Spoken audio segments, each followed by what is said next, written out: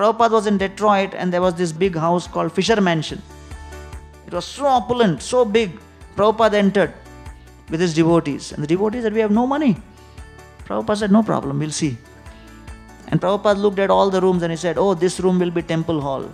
This room will be brahmacharya ashram. At the end of the tour, Prabhupada turned to the estate agent and said, excellent building. This is fit for kings. And this man was like stunned, in ecstasy. And then Prabhupada turned to him and said, but we are beggars.